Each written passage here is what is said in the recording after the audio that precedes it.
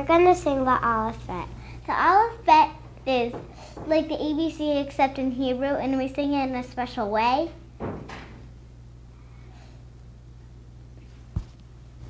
And we're gonna sing a song called Ani.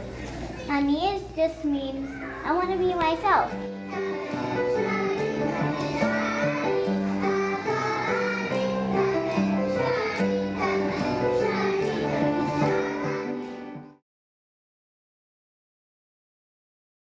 I learn at B'nai Shalom.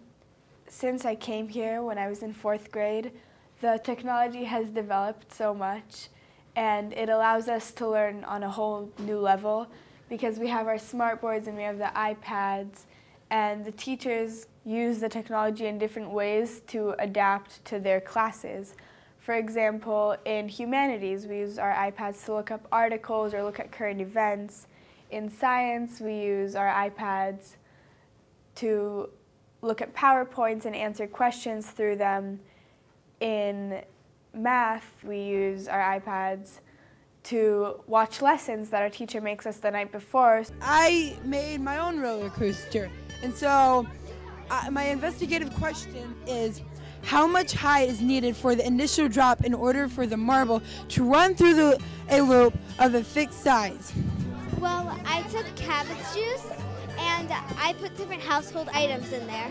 I learned that acidic liquids will make it turn red. But I took 3 dogs, and for each dog I did paw 20 times for them, and I totaled up how many times like they did right paw and how many times left paw.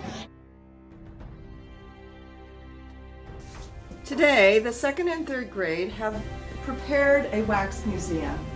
The 3rd graders will be the presidents, and the 2nd graders are famous people in our history. So please enjoy yourself learning about these different famous people in our wonderful wax museum.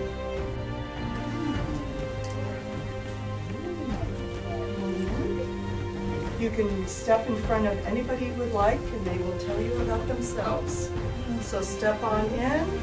When I first entered, a lot of people would yell at me from the crowds, and other people from the other dugout. But everyone on my team went against them. They thought what I was right.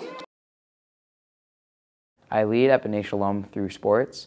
At B'nai Shalom, sportsmanship is really important, along with equality with your teammates and equality with the other teams, and knowing that it's still a game, but still being competitive.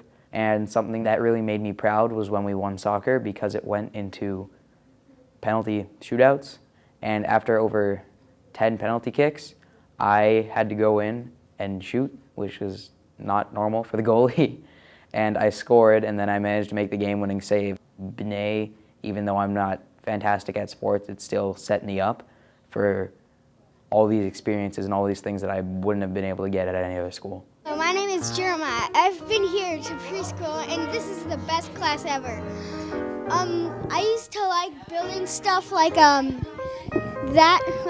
with the blocks over there. And this is my friend Leo. What do you like about preschool?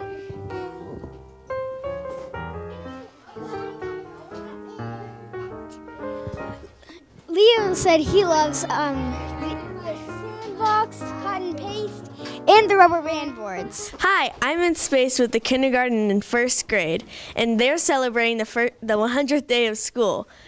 Emma, what are you doing for the 100th day of school? We're gonna find 100 Hershey Kisses. Wow.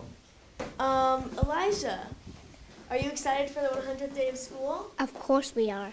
We're the kindergarten. I'm in 1st grade, and we're in space. Join us at the 100th day of school! 1, 2, 3, 4, 99, 100. That is 10, 10. Yay!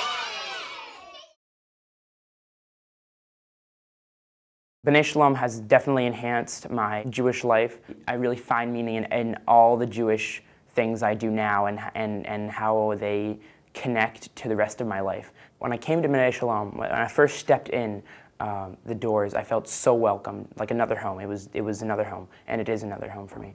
There were times at the beginning of the year where I wasn't feeling so great, and being in this safe environment, I was pushed back on the top. So I don't just connect with the teachers on a school level. It's something more than that. That is something that I really value and cherish. Candles burning bright, it's a Friday night. Shabbat, Shabbat, Shalom. Shabbat, Shabbat, Shalom. Shabbat is here. God of Abraham, please help me find the perfect girl for Yitzhak. If she gives water to my animals and I, she will be the one. Soon he reached a well where some girls were giving water to their animals. Oh, hello, young lady. I'm very thirsty. Can I please have some water to drink? Yes, but please let me give water to your animals first. Okay. Over 1.5 million children were killed in the Holocaust, together with their hopes and dreams.